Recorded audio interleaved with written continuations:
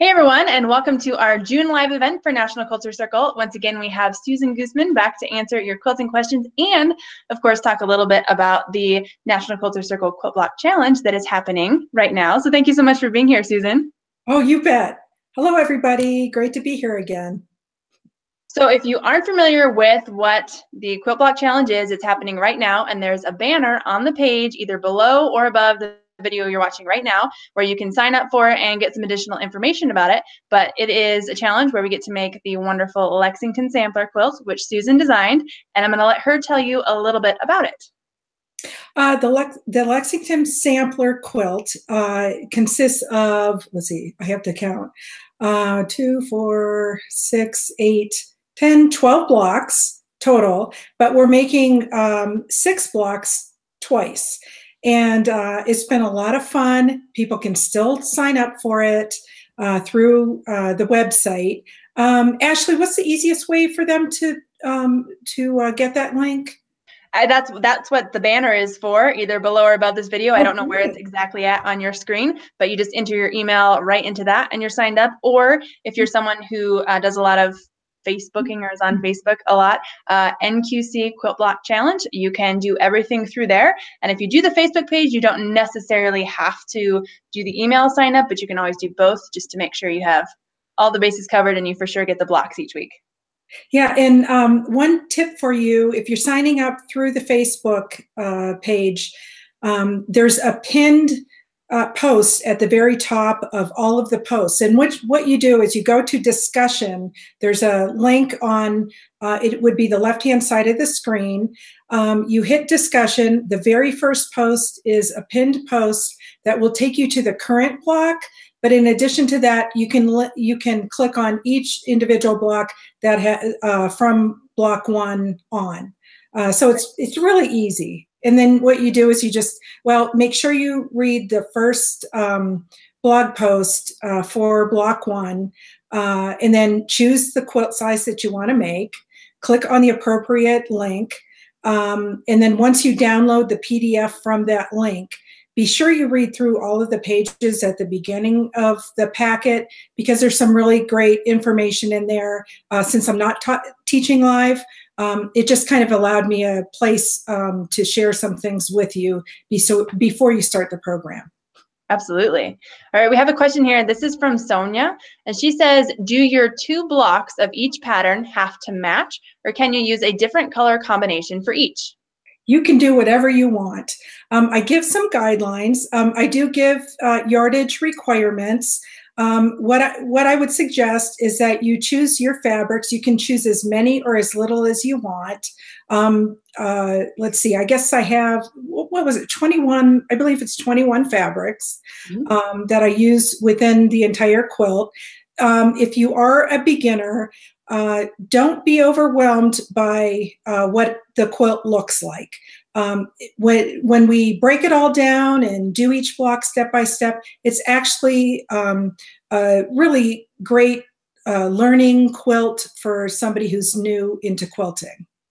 Absolutely. And you used 21 fabrics. I also made the quilt, and I think I used 7. So you can use however many. And I think you even talk about in one of your live videos how you can do that, change up different numbers of quilts and kind of change up where each color goes in each block, right? Yeah, and Ashley, that's a good point. There are videos that I do each week. The blocks are released on Thursdays, and I think other than it was either the first or second week, I did the video on a Friday, but it's immediately around the time of the release. You can still go and click on videos in the group, and you can view those videos. And the videos are in, what do we say, like descending? The newest one is at the top, and then you can scroll down, and they kind of stack on top of each other. Well, so that answers this question, actually. Anna Rose says that she has missed some of your live videos due to a difference in time and wants to know if the recorded versions will be available. So yes, they are. Yes. And for instance, this Thursday, I do want to try and start it around 3 o'clock. And that's about when I try to do my live videos. So if you have any questions at the time, even if it's for prior weeks, go ahead and ask me while I'm doing the video. And if I do happen to miss, because sometimes there's some lag time with them popping onto the screen, I always check all the questions immediately following the video. And you are 3 o'clock in what time zone? In Mountain Standard Time. Perfect. It's standard? Mountain Time. It's MST. That's how I know how to Google it. All right. Jane wants to know, how did you get started in quilt designing? Well, that's a really good question. I've always loved designing. I'm a former interior designer. When I was a young girl, I wanted to be a fashion designer. So it's just something that kind of, I don't know, has stuck with me over the years. So early on when I started quilting, probably, I think it was 2004 is when I actually started quilting. And then I started getting more and more interested in the design aspect of it. So what I did was I purchased, I think at the time it was EQ, Electric Quilt 4. I think it was 4, it might have been 5. But I started using that software, and I had such fun designing and coloring with the different swatches. Takes a little bit of time to, in patience to learn, but it's really worth it if you enjoy designing. So that's essentially how I started. Absolutely. And if you have never tried playing around with electric quilt, after talking to you months ago, I got it. And it's definitely my new addiction. It's kind of fun. I will probably never make the number of quilts I've designed on there just for fun, but maybe one day I'll work my way through them all. I hear you, Ashley. I'm the same way. I have so many on there that I haven't even, I mean, that I would love to write patterns for, but you end up not having enough time in the day. Yeah, absolutely. All right, our next question here, Bess says she's just learning to do quilting and needs to know what a very easy pattern would be to quilt to keep her quilt sandwich together. She says she has tried Stitch in the Ditch, but thinks it looks sloppy. Well, there's a lot of different things that you can do. Sort of look at your quilt design, your top, and maybe you can choose some aspects of your quilt top. For instance, like the quilt that's behind me, I used a lot of rectangles and squares to do this design, and you can either shadow quilt. So shadow quilting is like either inside or outside your stitch lines. This particular one, let's see, this is sort of like hexagon within itself. And you can actually get templates, plastic templates for quilting, and you can even lay those on top of your quilt and trace them. And you want to trace those with, there are markers that actually fade. So you want to do those fairly quickly if you're going to be quilting in that manner. So that's another way to quilt. Those are a couple of modern ways of quilting. Except for the shadow, you can do that on any quilt. You can do diagonal lines if you wish, maybe tighten the lines up in certain spots. And what I would recommend you do is just try to do maybe a quick sketch of your quilt so that you have almost like what looks like a coloring page. And you can even just kind of plan that way on how you want to quilt your quilt. So I hope that helps. Yeah. So I've always called it echo quilting. What is echo quilting and what is shadow quilting? Is there a difference? You know what? Shadow quilting and echo quilting really is the same. I've used the term echo quilting, I think, in a previous video, but yeah, it's the same thing. Just think of, shadow is just a larger version of, whatever the object is. So that's essentially what that means. Gotcha. And then when you're marking your quilt, do you have a particular marking pen, marking pencil that you prefer, or do you just kind of use whatever you have on hand, or do you like, I call them like pounce pads or something where they have the chalk markers? Yeah, you can certainly use those. I tried those once, and I don't know, maybe I'm just a little uncoordinated. I'm not very good at using those. Or what I would suggest, if someone would like to maybe use some different products, such as the pounce, You can perhaps visit a local quilt shop and ask them for a demonstration. I'm sure they would be happy to help you with that. But let's see. Some of the things that I use, well, I know that there are markers out there. That's really all I can think of. I'm not a quilter myself. As a profession, I just design and make my quilts, my quilt tops, and then I typically send those out. I've done some quilting of my own, but typically I've done very simple things, and I haven't used anything to mark my quilt top with. Perfect. I would just say I've only done that a couple times, and I would just say absolutely test it first and make sure if it says removable that it's actually removable on the fabric you're using. Because I have used, I think they're called friction pins, and they're supposed to be heat removable or iron off, and I've definitely used them before to where they haven't actually worked. So just try everything first. Yeah, and actually another good idea, I'm glad you said that. Another good idea is to just do some searches on products. You know, Google has become such a great search engine for tools and for recommendations on different tools and the latest tools. So I would just recommend that, or join a quilt group and ask in the quilt group. Join the National Quilters Circle Quilt Block Challenge, and I know the ladies in there would be able to help you. There are, let's see, almost 42,000 people now signed up for and that's just in the Facebook page. That's not the people who aren't on the Facebook page. So yes, there's definitely, if you want to lose a few hours of your day, go ahead and just start scrolling through that Facebook feed, and you're going to look up and the day is just gone. Exactly. All right, our next question here, this is from Lucille, and she wants to know, what is a good quilt size for one to just sit and read a book or watch TV? I would like to make one for a dear friend. Wait, I'm sorry, a new quilt what? Book? A good quilt size to just sit and read a book or watch TV. Oh, well, you know what? You can actually quilt any size. It's funny. I haven't hand quilted. I haven't done the act of hand quilting quilts together. But I know that, you know, you can get a big hoop, and really any size would work. Maybe for your first one or two, maybe just do a throw size.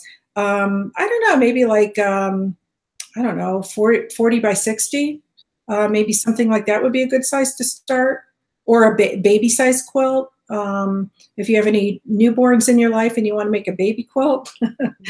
Well, I think you can find, there is such a thing, what is like the industry standard for quilt sizes. But I mean, if it's going to be a throw or something, that I feel like is, if you're not making it to specifically fit a mattress size, you can kind of make it whatever size you want. Yeah, very true. Perfect. All right, our next question, Susan wants to know, she says, your directions are just amazing. Do you have any books on quilting patterns that are available? Yeah, actually I do. I do have one book. This is my book. It's called All About Strips. I use all strips, like with the fabric strips. You can also take some of the patterns in here and use pre-cuts. And if you run into any questions regarding my book, if you end up purchasing it, just shoot me an email. I'm Susan at susguzdesigns.com. And you can always find me through my website, which is susguzdesigns.com, SUZGUZ, designs with an S.com. Perfect. All right, Linda says, I am a novice quilter. When you start quilting, do you start at a side or in the middle? When you start quilting, you want to start in the center. Yeah, definitely. Yep. Because what you're doing is no matter how much you secure your layers together, there is going to be some sort of movement. I should say, when you do spray base your quilts, there's a lot less movement. And that's what I swear by spray basting. I know some folks don't care for the fumes, you know, using the canned sprays and that sort of thing. And I understand that. But yeah, what you want to do is plan out your quilting from the center and work your way out. And you want to do sort of side to side and from the center, top to bottom. Perfect. This is along the same lines, but you've mentioned that you have sent quilts out to be quilted. So Cheryl wants to know, how much wider does backing and batting need to be before the top is added? What you want to do is, whatever your finished quilt size is, just add 10 inches to that size.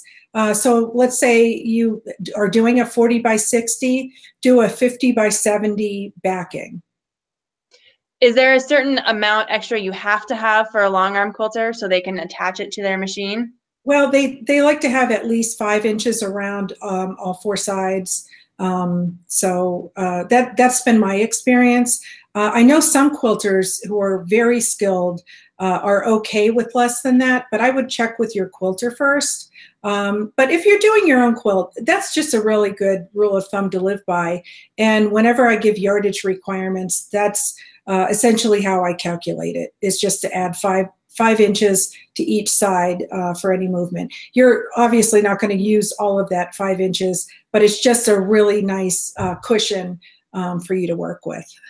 It is. And if you're worried about it being a waste of fabric, because I leave a lot extra, then when I'm done, I just trim it off and then I cut it into strips, and that becomes my binding, because I like my binding to match my backing. So you can always reuse it. That's a great tip. Yeah, I've never done that myself. I have a lot of strips from old quilts that I've just sort of rolled up and stuck in my stash. I've reused some of it, actually. And right now, I shouldn't say right now, because I've sort of put the project off, but I've been doing this rag rug. There's a picture of it on my Instagram account. And I've kind of put it off to the side because I've had a couple of things going on lately. Well, we look forward to seeing the finished rag rug. Yeah, I am too. So's my kitchen floor. Perfect. All right, another question about long arm quilters, because I actually used a friend of yours who is an amazing long arm quilter, but I've never had to search out and find my own quilter. How do you do that? Where do you even begin? And how do you know if you're going to, find a good quilter or not, or just how do you go through that process? Well, what I would suggest, again, your local quilt shop is such a great resource.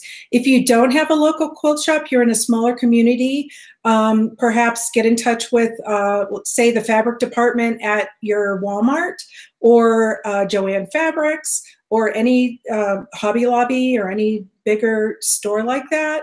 I'm wondering if anybody advertises even on, say, like Craigslist. As far as reliability or someone who you think is good, of course, word of mouth is always good.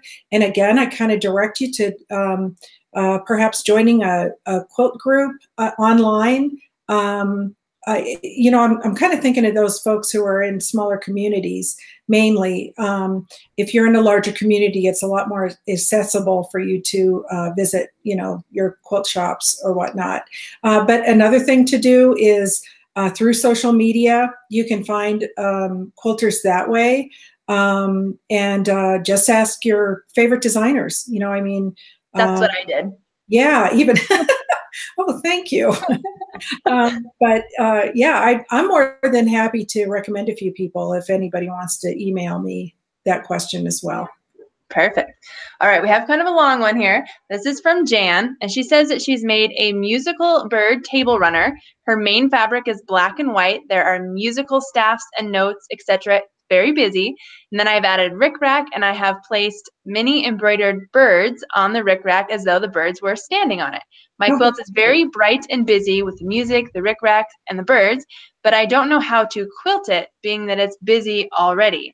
I love how it turned out, and I don't want to ruin it by quilting over it. Help. Wow, I wish I could see that. That would be awesome to see. It sounds adorable. You could perhaps incorporate some echo quilting in certain places. You might want to do an all over quilting. If you do send it out to be quilted, you could just ask someone to use thread that sort of blends in so you don't lose all of the magnificence of your quilt design, or yourself. If you're quilting it yourself, that's what I would recommend, to use a neutral thread, whether it be like a cream or a light gray, or if you have like a certain themed color throughout, a light version of that works well. And also try to keep your, if you're quilting it yourself, your bobbin thread the same, because sometimes that can show through at the top. So just to be on the safe side, I would use that. Another thing I'd like to recommend is also monofilament thread, which is actually, I guess, a form of a plastic. And there are some monofilament threads that are out there that are very strong and work really well. And so you might want to go that route, actually. Yeah. Or my personal favorite is Stitch in the Ditch. I love it. And then you won't see it at all, but it'll help all your designs pop out. But speaking of monofilament thread, we did talk about this several months back. There was another quilter who has used it and has talked about it doesn't. The very first time I ever used it, it felt like you were sewing with fishing line, right? It's very kind of hard and thick. And I feel like that's 100% nylon, but they actually make nylon polyester blend now, monofilament thread, and so it's a little bit softer. So if you're worried about that, also, if you plan to set anything warm on your table runner, although it sounds too beautiful to put anything on, but make sure you're not using like 100% nylon thread that might melt if you put like a hot cup on it or something. You know what? That's a really good point, Ashley. I didn't even think about that, but that's so true. Yeah, I guess like with a quilt, you wouldn't have to worry so much about that. But yeah, if you're doing a table runner, that's a good point. My mom and I were talking table runners this afternoon, so I have them on my mind. So that's why I was thinking about it. All right. Our next question here, this is from Odilia, and she says, where can I buy the fabric for the Lexington sampler quilt? I want to make one exactly like the one in the picture. Well, I was told that it was going to be out in shops August, September timeframe. However, just recently, and I didn't get a chance to check, so you might want to check, there was an online shop that had a fat quarter bundle of the collection. So I don't know if maybe the fabrics came in early or they got the pre-cuts first. I'm not really sure, which I guess you could incorporate those if you wanted. If you are using the French General collection, and gosh, I have to remember what the name of it is, La Vie en Rouge. Yeah, La Vie en Rouge. Go ahead and do a search on that, and it might be available early. I'm just not certain. Who is it by again? It's by Moda. Okay. If anybody would like any of the SKU numbers that I used, you know, I probably should put that together, and maybe we can put that on the website, or I'm sorry, in the group. Or if we'll have to talk to NQC and see if they even would want to send it out. I don't know. We can't promise anything, but we'll talk with them about it as well to see what the best solution is. Yep, perfect. All right, our next one here. What is a great and easy binding application? Because I know that's your favorite part of quilting. Oh, binding application. So a way to put binding on. Well, there's a couple ways you can do it. Either sew it to the back and bring it to the front so that you can sew it with your sewing machine. And you do it that way because if you did it the opposite way, sew it to the front with your sewing machine, flip it over the edge, and then sew it onto the back with your sewing machine, you're going to get that thread line on the front of your quilt. That's why we suggest you do it that way. I personally like, if I have the time, to sew it onto the front, flip it over to the back, and then hand stitch it around the outer edge. If you have a tight deadline, which I've had many of those in the past, that's when I suggest sewing it onto the back, flipping it over to the front. And then what you do is when you flip it over, you're just sewing a thread or two in from that edge of your binding, and you can do it that way. I had a tutorial one time. Does NQC have a tutorial for that? We do have a couple tutorials on binding. I believe we have one that shows the hand stitch. I'm not sure we have one that actually shows stitching it on by machine, because I was actually going to ask you, I do it opposite. If I'm whether I'm sewing by hand or machine, I still attach to the front first and then wrap it to the back and make sure it overlaps that seam line, and then I stitch in the ditch on the front, because you know how much I love that. But then that way it catches it on the back too. So that yeah, you can definitely do it that way. Personally, I don't like the look of that on the back because you can have like too much of an overlap, and I like a cleaner finish personally. But if you're okay with that, there's, you know, you can certainly do it that way as well. Absolutely. All right. Our next question, this is from Wendy, and she says, as a quilt designer, are you bothered when quilters change your pattern that you have offered either by accident or by design? I would hate to offend a designer by trying to make your pattern fit into my scheme. Thanks so much for your interaction with this so long. It has helped tremendously. Oh, that is so sweet of you to ask, Wendy. That is really sweet. Honestly, I love when people change things up and make it their own. It just makes my job more exciting. I can't speak for other designers. I think most designers feel the same way, though, from what I've known. But it's just really, really cool to see, even in a completely different style of fabrics. For instance, Ashley made my quilt in grays, black, and white. And that's in that very first post of block 1. There's an image of her quilt, and I love it. Personally, I'm an eclectic designer. I love everything from contemporary to traditional and in between. So when I see something made up in a completely different style of fabrics, or even if you want to move the fabrics within the design itself, the block designs themselves, I just think it's really cool. And I think it's really awesome that someone is thinking outside of the box. So what if somebody not necessarily changed it in terms of color and color placement or fabric selection, but just tried to take your design and maybe change a block a little bit? Like, where is the line between making it fit your own style and like plagiarism almost, or copyright infringement? Well, I would say, I mean, if you're going to sort of make adjustments and then try to market that as your own pattern, now that's not right. You know, that's kind of stepping over the line. I believe anyone who wants to be a designer, you have it within you to create something original. And you don't need to lean on anyone else's design in that respect. So was I misunderstanding the question?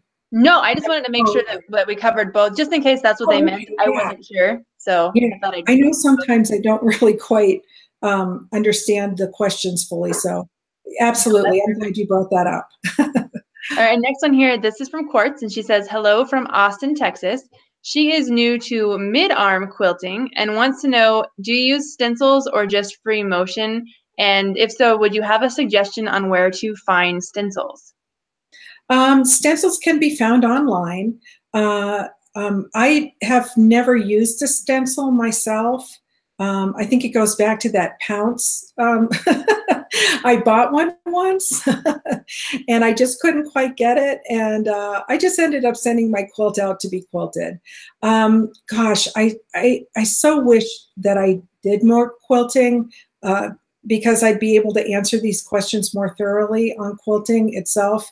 But yeah, I would definitely check online. There's some really great resources. Check your local quilt shops, check online quilt shops. And there's so many beautiful patterns out there, and they're a lot of fun to do. Yeah, and if you're super new to it and you're not sure even like what quilter, or I'm sorry, what ruler you want to use or what stencil you want to use, even we've talked before, we've both shopped at Joann Fabrics. They have awesome coupons. That's where I go if I want, you know, something less expensive, and they have stencils there too. So if you just want, maybe use a coupon, get one super cheap so you can just try it out first and decide if it's something you want to do. I do that all the time. That's a great idea. Yeah, because you may or you may not enjoy doing it. So that's a really great way to start. Yeah, perfect. All right, Lois wants to know, what is your favorite thread for piecing? Well, I actually represent the thread that I enjoy using, and that's Aurifil. What I love about it is I could say since 2000, I'm trying to think when I started using. I think I started using it in 2006. I've had maybe it break twice on me, and I make a lot of quilts. And what I mean by that is breaking in my machine. And I think really what it came down to is it was my tension was off. But I've just always had beautiful results. It rarely twists back up on itself, even when I'm doing hand stitching. One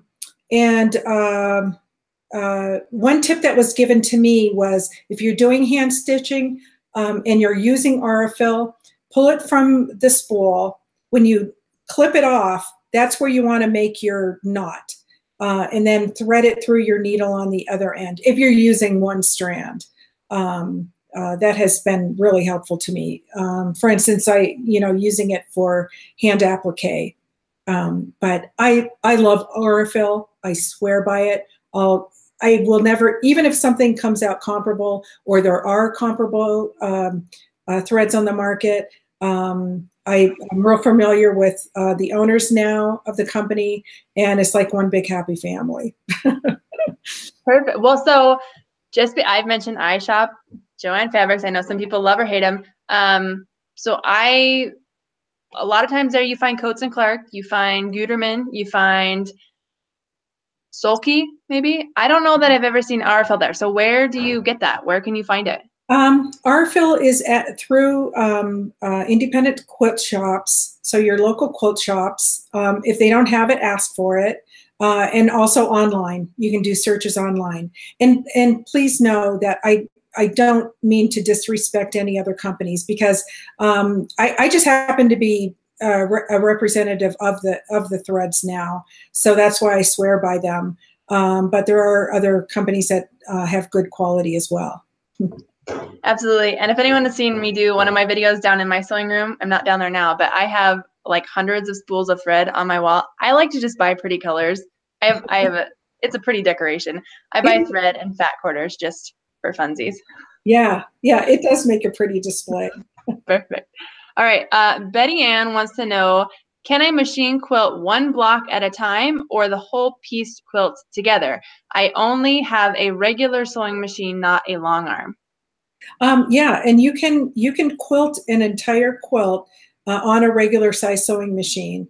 And again, if you're online a lot, go ahead and Google different tutorials or go on YouTube. There's some really great teaching tutorials that way. And gosh, I don't mean to take away from NQC, because I know that they have a lot of awesome videos as well. Ashley, do you know of any that you could recommend? Yeah, we actually have quite a few. I think the one that comes to mind right away, because you said, you can quilt an entire quilt on a standard sewing machine. And one of our instructors, Heather Thomas, does a video where she has an extra long queen quilt, and she shows how to maneuver that underneath the machine. So it is possible. And sometimes I know people kind of roll the quilts to get it under there. She kind of does more of a bunching technique, but it works, and she gets all the way to the center of the quilt and is able to quilt the whole thing. So we definitely do have plenty of videos on how to quilt your quilt using a standard machine. Excellent. And one thing that I'm just going to throw this out there. Yeah. One thing I really love are the gloves. The gloves that have, and mine may be a little dated, so there could even be newer products out there, but I use the white gloves with the sort of rubberized fingertips, and they're sort of reversible. So either for left hands or right hands, or you kind of wear down one side and just flip them, and the other side of them work just as well.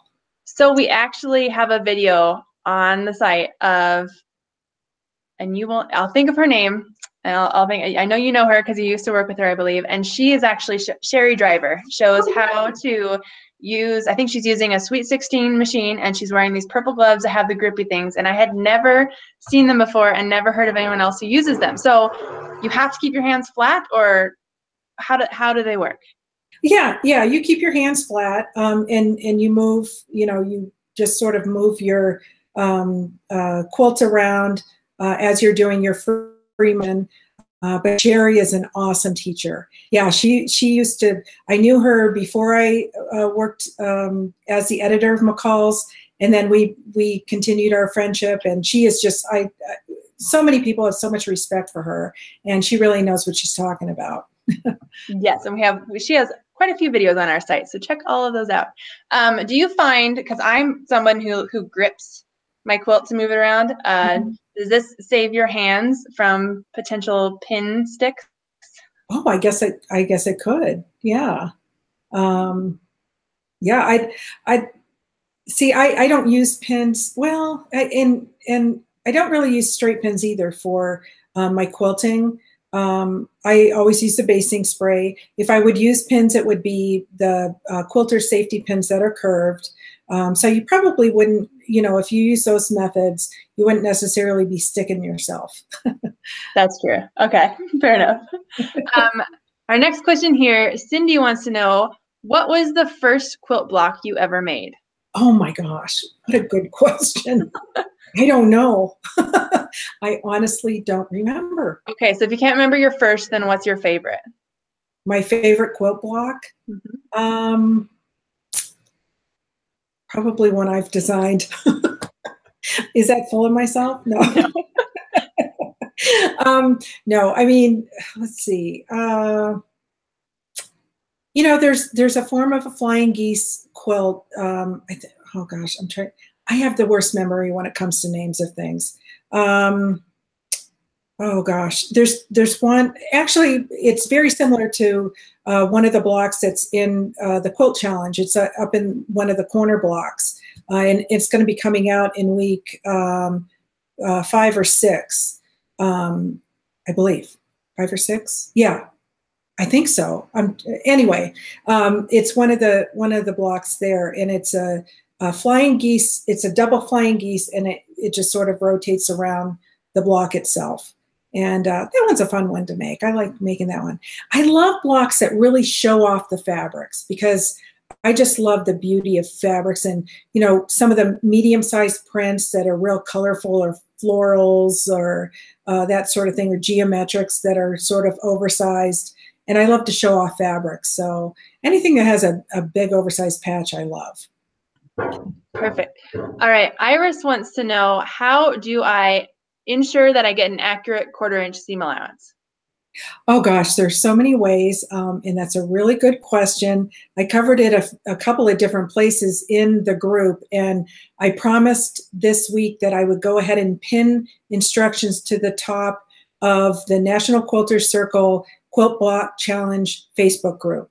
So if you do join, we'll have it pinned there within a couple of days. But a couple of different things you can do is sew a series of strips together. Let's say strips that are 1.5 by 3.5 inches. And so when you sew those together, let's say 1.5 by 3 inches, you're sewing 2 of them together. When you sew those 2 together, you're then going to have a strip that's going to be 2.5 wide by 3.5 long. If it doesn't match that, and you really need to be accurate in using your rulers. If it doesn't quite make it, or it's too big, then that's how you need to adjust your sewing.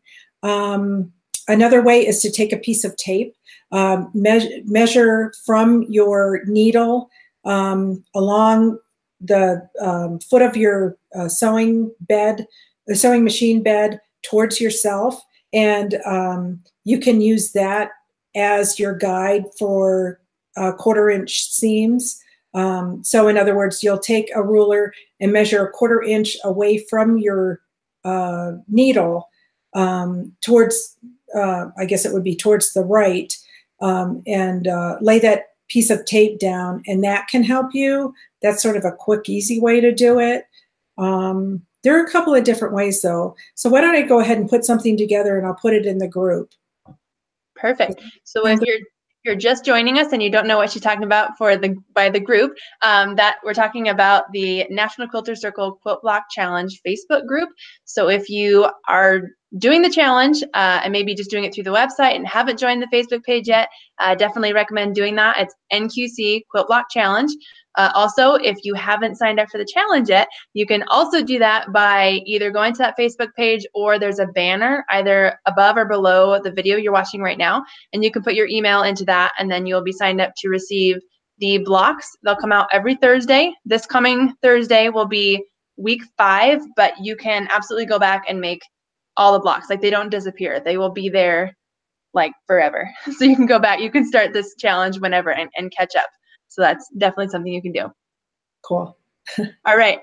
Along those same lines, Cindy says, do you use a 1/4 inch foot? I don't, but you look surprised. I do. I don't know, because I'm one of those people who I bought one of these like boxes of 35 or 40 like different specialty feet, and like anytime I can use one, I got to use it. I think I told you earlier in the audience in an earlier video, monthly video, that I'm not a gadget girl. So, I just kind of figure out things on my own. And I know this probably sounds so crazy, but when I sew on my sewing machine, there's like a certain spot that I've eyeballed that I know when I sew I line that fabric up along that one spot, I'm going to have perfect 1/4 inch seams, and it works. I know it sounds ridiculous, and that's probably too broad of an answer for some people, but I do know people who absolutely swear by the 1/4 inch feet. I've also heard where some 1/4 inch feet people can have problems with, that they're not always accurate. You really have to come to this point of really getting to know your own machine and getting to know the way you sew. And my first and foremost recommendation for anyone who's starting out is take it slow, and just be patient. And sometimes you have to go over it and over it a few times, but once you nail it, you're so going to enjoy the experience, and then you don't have to worry about the 1/4 inch seam problem again. Absolutely. And just because you mentioned tape, I'm pretty sure we have a video on the site. One of our instructors shows they actually use, it's called moleskin, and so it's generally what you put like on your feet when you're hiking, but it has thickness to it. So rather than having to line up the edge by just looking at the tape, you can actually like butt it up against it, and it just won't go past it. So I just thought of that when you said tape. So that's another option too, just something that has that little bit of thickness to it, so you're hitting it instead. Yeah, that sounds awesome. Yeah. All right, we have another question here. What size do you cut your binding? Do you cut it at 2 1/4 inches or 2 1/2 inches? Oh, that's funny. Funny you should ask this, because I think I'm going to go back to something that I was doing. When I write a pattern, I always write it for 2 1/2 inches. So if someone uses 2 1/4 inch strips, they can do that. But I think I'm going to go back. I've been using 2 1/2 inch strips for probably a few years now, and I think I'm going to go back to the 2 1/4, because I'm starting to sort of miss how nice and tight those bindings can be. And it seems to me that there's just a little bit too much space once you put the binding on, because I end up sewing my binding exactly to the 1/4 inch mark. Like when I go, let's say I'm hand sewing it onto the back after I've sewed it onto the front, I just barely cover my stitch line from the front. And so that whole extra space above, I guess it would be the quilt edge, it's just starting to bother me now that there's that extra little bit. Yeah. I love that something like that would bother you, because I feel like that would bother me too. I have a thing where my binding has to match like the backing fabric. Like that's my little thing. So I'm glad you have a little thing too. I know we all have our little quirks, don't we? Perfect. All right. Marion wants to know, she says, I'm loving your challenge. Any suggestions on what fabric to use on the back of the quilt if I have similar colors to what you use? Also, do you ever make an extra block and insert it into the back?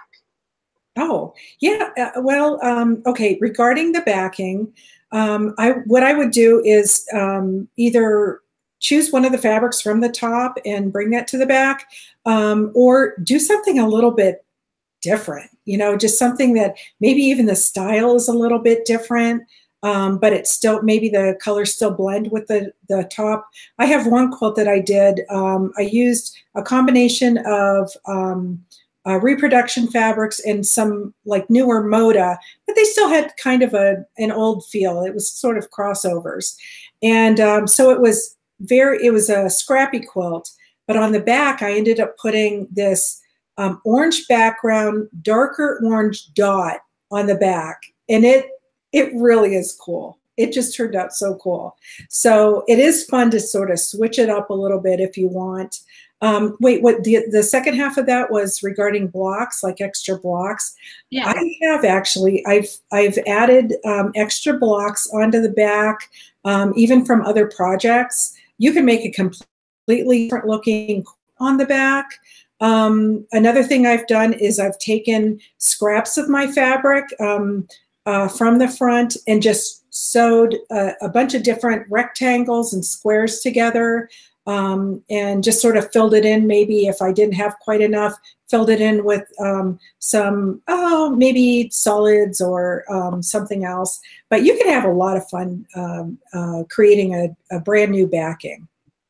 Yeah, and to go the entire opposite direction of what you just said, you could also do a plain color, light color background, and then when you do your quilting, or if you have someone else do your quilting, then you essentially have this reversible quilt where you have a light colored backing and you get to see all of the really fun intricate designs of the quilting. So I've seen people do that too, where they have this really intricate piece front with awesome quilting that kind of maybe blends in with the fabric, but then on the back, like the quilting just stands apart from everything because it's just on this solid color.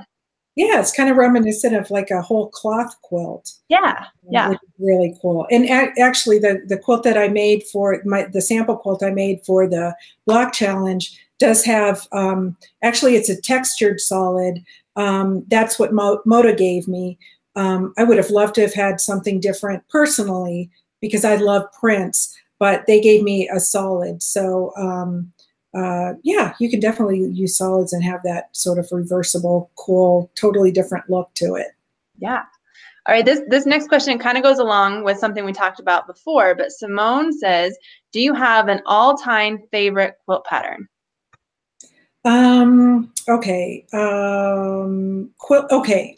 So quilt pattern meaning, see, I take that as quilt pattern meaning pattern that you can get at the store, or are you talking about all over, like quilting? I'm going to say, like, to me, I'm thinking quilt pattern. Well, let's answer both. Just answer both. Okay. Your favorite quilt pattern, like piecing wise, and yeah. So all-time favorite quilt pattern.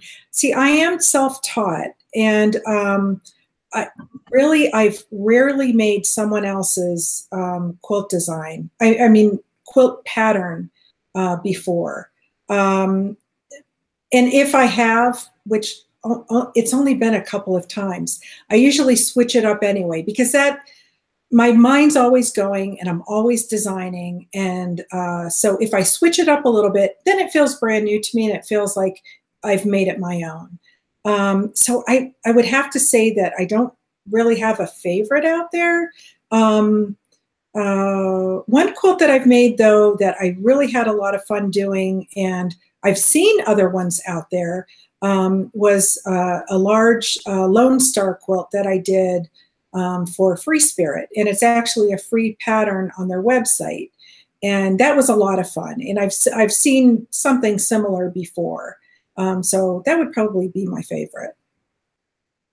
Oh, we were also talking about, Ashley, I couldn't hear you just then. I know I accidentally muted my microphone. I'm back. Okay.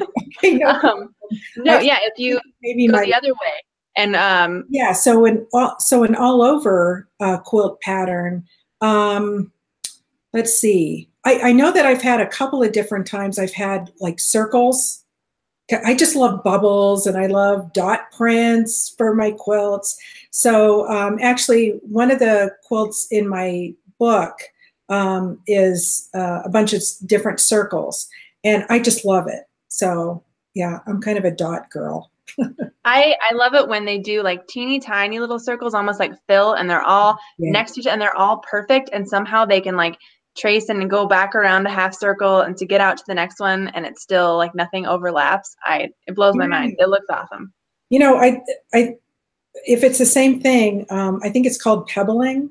Yeah. And so it's like little pebbles. Oh, I love that too. I agree. All right, next question here. Susan wants to know, can you give us any clues about the center block and what it will look like? It will be 15 and a half by 15 and a half finished. Is that a good enough clue? Does it more closely resemble the first few blocks we've made, or maybe does it look more like what the corner ghost blocks are going to look like? Or you know what? I'll tell you this. I chose it because I felt it blended in nicely with the rest of the blocks that are going to be in the center. And that's probably about the best clue I can give. It's a mystery block for a reason. Yeah, I want you guys to be surprised. But okay. I did put thought into it when I chose it. And today I was out in the group, and some on the Facebook group is what I'm talking of.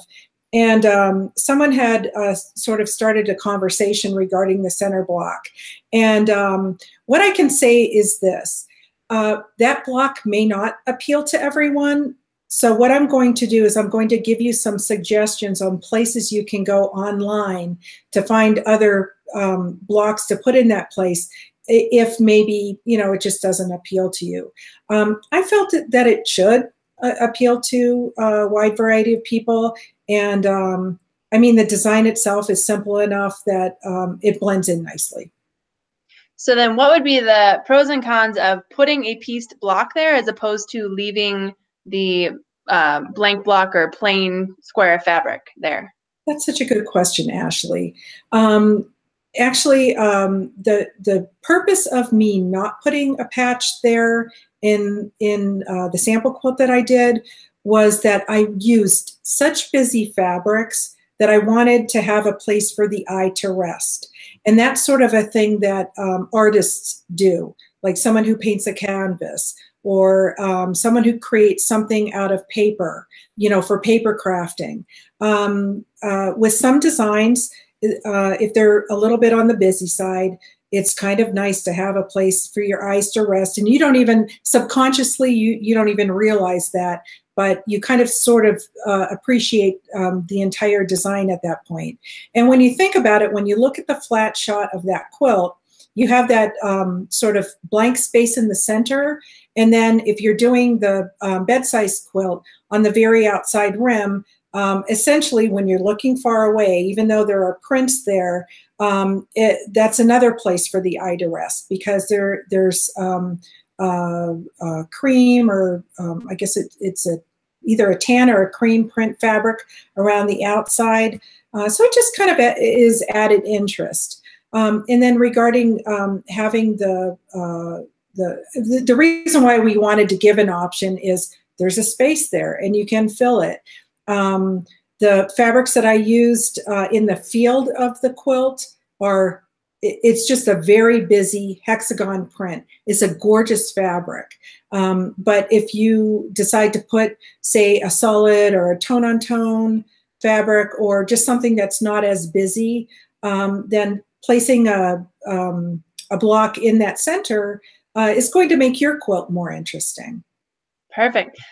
Beth wants to know, if I don't have quilt design software, how do I know if my fabrics will look good together? Well, one way to do it is to just sort of fold your fabrics into small pieces. So, you know, like when you see a fat quarter, fold it all up, like around that size. That's a good size to sort of work with and sort of play around with. And then the bigger patches in your quilt blocks, if you just sort of expand those and lay those out as bigger pieces, that can kind of help guide you as well. I hope that helps. Yeah. So what if you're at the fabric store and they don't necessarily want you to cut little squares off of their fabric before you buy it? How would you just sort of buy maybe a wide variety and then take them home and kind of narrow it down? Or how do you, if you're just going to a store and going to pick fabric for a quilt, how do you decide what to buy? I'll sort of relate it to this project we've been doing, the Quilt Block Challenge. I gave a list of a sheet of all of the fabric requirements, and it shows the different scales of the fabrics. So one way to sort of, I don't know, mimic, I guess you could say, good fabric placement is to take whatever quilt pattern you're working on and look at the individual fabrics that the designer suggests. And if you're, for instance, working with like a smaller patch, or I'm sorry, with, why don't we just say fabric in general, with a smaller print and say it's a tone on tone, then find something, if you do like, you know, and you are working with and want to work with prints, find something similar in your color palette. That's what I would suggest. If you're going to the store and you're looking at a bunch of bolts, go ahead and spread those bolts out, whether it's at a Joann's and, you know, you want to spread them across your cart, or you're at a fabric shop and maybe it's not busy and you can use your cutting table to sort of spread things out. That's a good way to do it. But use the, use the suggested fabrics in patterns and just sort of mimic that, and mimic also the color tonation. So if you have a deep red, well, and you like blues, well, try and find a deep blue that's sort of a similar fabric. Perfect. All right, we have time for about one more question here. What happens, or what do you do if you make a block and you absolutely hate it? Would you tear it out and start over, or would you find a way to maybe add something to it to make it so you do like it, or maybe just make a pillow out of it, or what would you do with a block? You know what? I have them. I do have, blocks that I thought, oh, wow, these fabrics are going to look so great together. And I've made them and I've just been like, kind of like lukewarm about it. Those are the blocks that you can put on a backing. You know, you can add to, and I've done that before. I've added sort of blase blocks to backs, and you know what? It ends up, you're not putting them in an entire quilt that's already been designed, and they can kind of shine on their own in a backing, or save them for a future project. I don't, for the most part, I don't tear blocks back apart and redo them. I don't know. See, my philosophy of quilting is this is something that we enjoy and comes from the heart. And, if you're frustrated with something, just move on. Just put it to the side and move on. You can even throw it out. Maybe put it in, if you're having a bonfire, throw it in the bonfire. I don't know. But I guess what my point is don't let it frustrate you, because what we're doing is supposed to be enjoyable and fun. Absolutely. All right, I'm going to squeeze one more in here because Deborah says, I'm late to the party, but I've really enjoyed the discussion. Where do I go to find the beginning of the pattern for the challenge? Oh, okay. Go ahead and join our Facebook group. Again, it's National Quilters Circle Quilt Block Challenge. Is it NQC Quilt Block Challenge on Facebook? Okay, so NQC Quilt Block Challenge. Go ahead and search for that on Facebook. And go ahead and ask to join, and you'll be approved. And once you're there, go to the discussion tab, which is on the left-hand side of your screen. Click on that. That will bring up the most recent discussion and any pinned discussions. So the pinned discussions are put there by the administrators of the group. Go to that pinned post, and even if it's not the current block, click on that, and the page that comes up will have the very first block listed.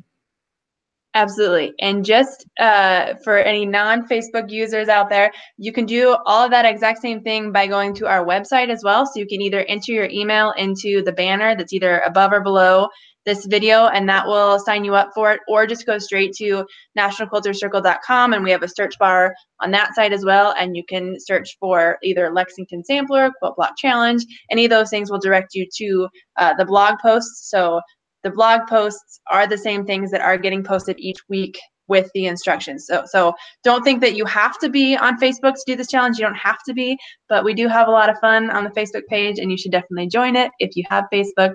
We'd love to see you on there. But that is about all the time we have. I want to thank you, Susan, for being here to answer all of our questions and talk about the challenge. It's always fun to see you.